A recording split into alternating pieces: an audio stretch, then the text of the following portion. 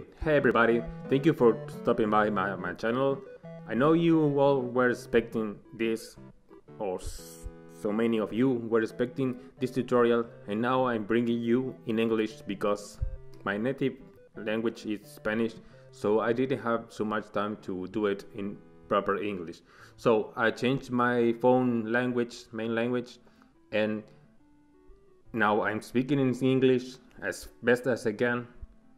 Well, the only thing you need to play this game on Android phones is a marketplace that has open software apps and the Java emulator and the proper game. So what we need to do is search for F-Droid. I already searched it. F-Droid. I misspelled it. And go to the web page, the official F-Droid web page. This is a marketplace that has open software and free software. Well, it's in the description, FOSS, free and open source software. So many of the applications here are in the marketplace, but some of them not, because they don't comply with Google terms and conditions. So I already downloaded it to my phone, and what you need to do is install. So I already gave Chrome permissions to install applications, but when you do this the first time, you will be asked for a prompt to allow installation from different sources that is not the marketplace. So I will install it, but then again, when I will install the Java emulator, I will be asked for that prompt, and you will see what I mean. Let's open it. Wait for the repositories to load. This may take a minute. And after that, you can search for J2ME loader. That's all of it. You push and download. I will open to, you can see it's 5 megs. This is the prompt. This app is not allowed to install, but you will go to settings, allow from this source, and then go back. This will allow F-Droid to install applications that it downloads.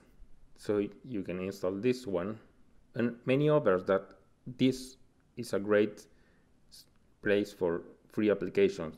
They have many applications that are the same as in the marketplace, but they don't run ads and nothing of that.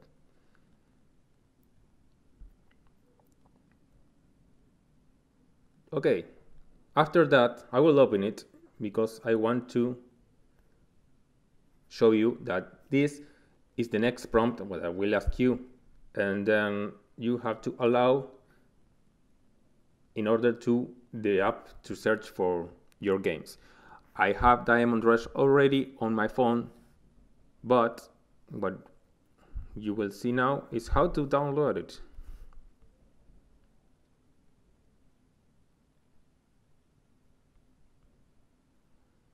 Diamond Rush, what we are going to search is 240 by 320 jar. Not Diamond Rush 2, because that is a new game, and I don't think it's the same. Well, I have two results here that are very popular. I choose the second because this is one I downloaded already, and I will show you how to download from there. It's the same if you can download from anywhere else. Just make sure it's the 240 by 320 version, because the other one is horizontal. So funky it is. Then go down, I'm sorry. Avoid all the advertising, and you can see this here, the little orange button. Okay, then again, scroll down, avoid the advertisings, and you can download in this place. Download game or alternative download link. I will download. It will ask you if I want to download or download it again. I already had it. It's Diamond Rus _ LYBC. It's okay. This is how it is named on this website. Just make sure it's the 240 by, I'm sorry, I will show you the settings. 240 by 320. If you open the app and the first time you open the settings it's the other way around, download the other version, because you will have a smaller screen for the game.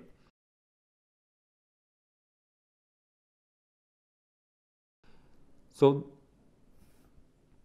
on screen you have the keys from the phone. This, I think this is already a preset from me, because I deleted the keys that aren't needed for this game. But the original one will have, I'm sorry, key layout, edit mode, and I deleted from this. But what you will see first is the layout 1. I will show you. This is what you will see the first time.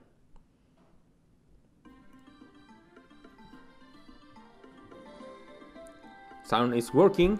I don't know if vibration is working. It didn't ask me for vibration. It says that the vibration is okay, but I don't know if.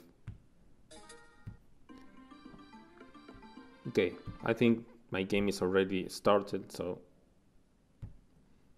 I can show you. Well, you can change the keyboard layout. This is the one before that works. Well, my version is working okay.